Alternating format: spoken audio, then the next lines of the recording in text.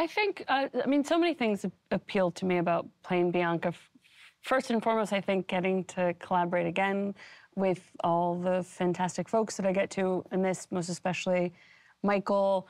Obviously, this go-around, he's also my director and my co-star, and we've been, you know, such good friends throughout this journey, so getting to re-team with him. But I think the thing that interests me so much about Bianca, I guess, is sort of her heart, you know?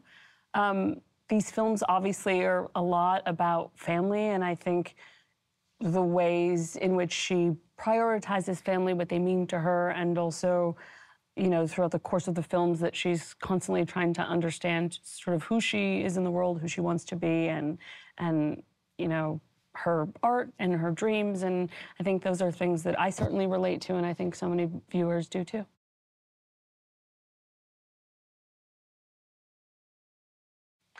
I think Creed 3 makes so much sense for him. First of all, I think him directing makes sense. He's been working arguably his whole life because he started as a child actor. And I think when you have the benefit of working with so many incredible people, you learn a lot. And so him getting to really, you know, use all of the knowledge that he's gained over the course of his career in the process of directing feels seamless and like it was eventual for him. But I think particularly on these films, because he knows the character so much and he knows the world so much.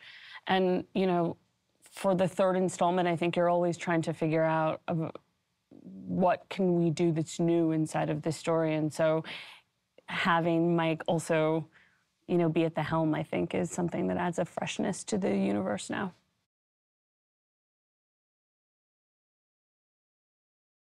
The truth is, when we make these movies, the folks that you're making them with for that amount of time, particularly for a director, you're on a film for a couple years, and those folks really become your family. And so I think he has the kind of spirit to bring a group of people together to make them feel seen and taken care of. And then I think he's incredibly disciplined. He's always been with these films. It takes a tremendous amount of preparation, with the physicality especially, but getting to see him sort of take that spirit of approaching the work in an almost athletic way to take that into directing was just an honor to get to watch.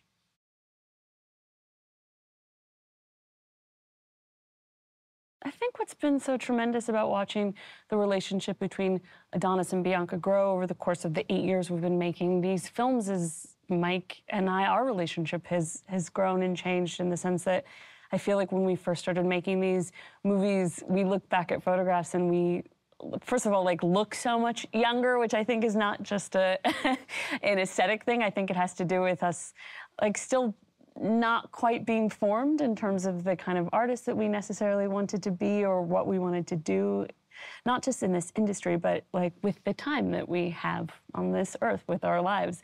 And I think now we come into the film as Adonis and Bianca now with a family and careers behind us and ahead of us. And I think Mike and I as people have such a more founded sense of who we are and what we want to do, and to get to see that growth and also support each other throughout the 8 years, and that growth has been really such a gift.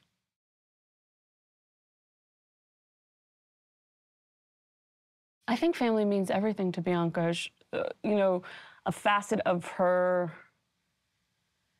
I guess, character, and something that we haven't outright explored in the films, is she has a sort of fractured relationship with her family. And so I think the idea of chosen family is something that feels really important to her. And I think, you know, necessity is the mother of invention. When we don't have the benefit of having a close and stable relationship with our family, we invent families around us. And I think what's been so beautiful to see for Bianca is over the course of these films, her get to make her own family, which I think for a person that has a sort of splintered relationship with their family, that means so much.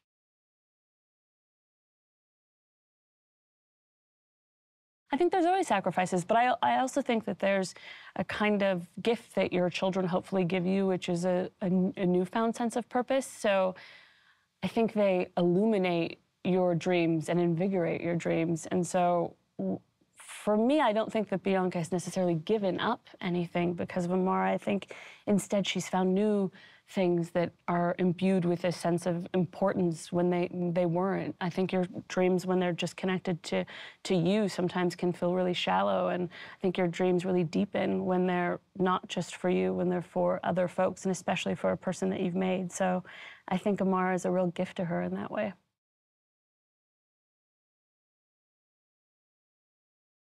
Well, you know, I think something that felt really important to me, while Bianca has progressive hearing loss, and we knew that, you know, there were facets of that I couldn't understand as someone that's hearing.